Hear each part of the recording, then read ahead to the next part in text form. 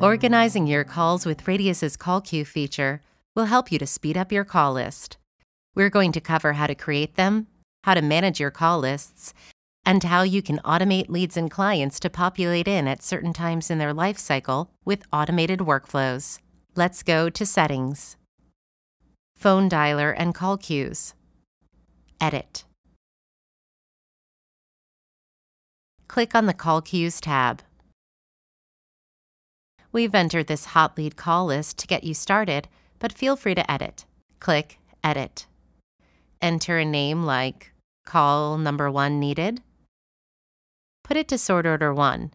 The sort order is the way it will appear in your queue list. Queue Order 1 is always the default queue when you go into call queues. Let's add some more. Call Number 2 Needed, Sort Order 2. Call Number 3 Needed, Sort Order 3. You can create as many or as few as you like. I like to think of my call lists as how we get from a new lead to a quote to an active client, and then how I'll check in on my active clients. Okay, let's see what we've created. Go to the call queues on the left sidebar.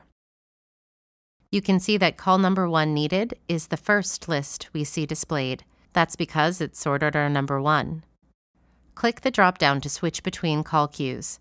You'll see they're in the order that you created with that sort order. Let's see how to add people into call queues. One way to do it is a bulk update. Go to Leads, filter by, let's say, New Lead, select All, bulk update to the proper call queue,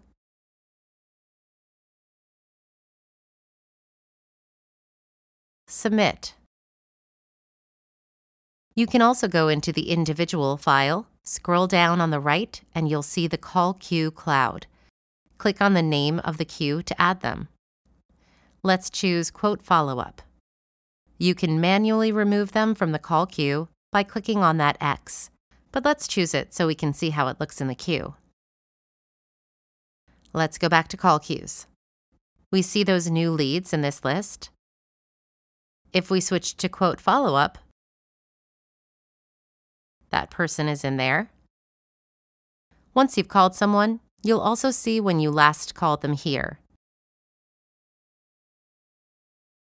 To remove someone from a queue on this page, you can select the box next to their name and click Remove from Call Queues. You should also check out the video on automated workflows. That way you can tell the system when people should go into a queue automatically and when they should be removed from that queue. Make sure that you've set up your dialer before starting these calls. See our knowledge base or the email that we sent you upon activation of your account entitled Radius Dialer Setup.